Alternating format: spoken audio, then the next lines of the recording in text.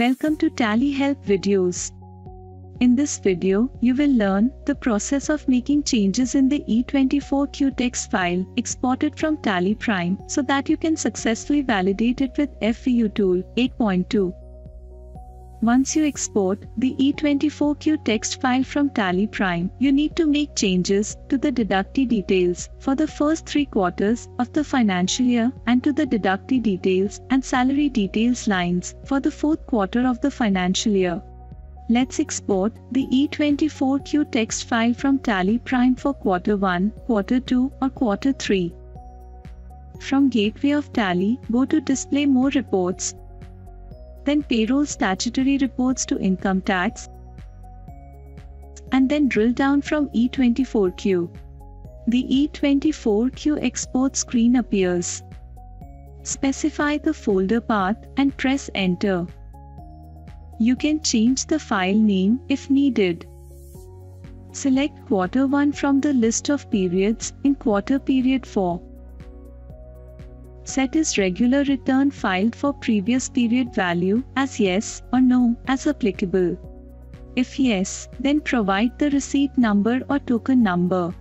For this instance, let's set it as no. Press E to export the file. Open the exported etds.txt notepad file. In the line that contains deductee details, add 6 fillers at the end by pressing Shift+6. Press Ctrl+S to save the file. Thereafter, you can validate the file in FVU Tool 8.2. Now, let's export it for quarter 4 and then make changes in it.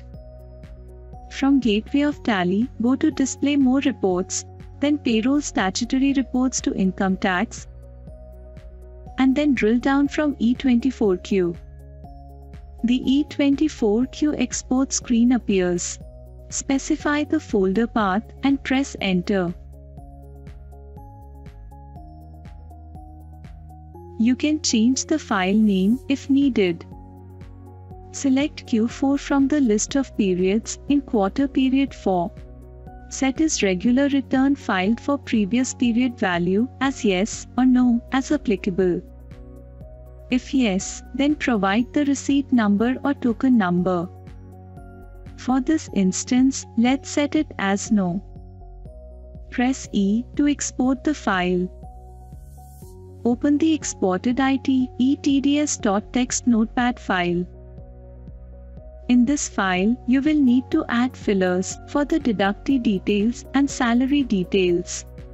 As you can see on the screen, in the line that contains deductee details, add 6 fillers at the end by pressing Shift+6. You will also need to add 8 fillers in the line that contains salary details.